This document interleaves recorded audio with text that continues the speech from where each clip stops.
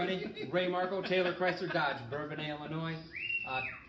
Hey everybody, coming to you live from the showroom floor with the Seamer family, and I couldn't be happier to see you guys. I'm going to start out with Brooke, her brother Evan, and McKenna's hanging out. You can see her down there. Yes, awesome.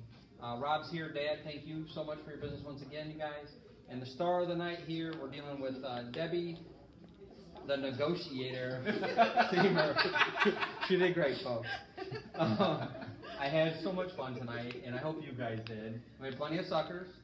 Only one incident at the front door. Do you feel better now? 15 bags of popcorn. All right.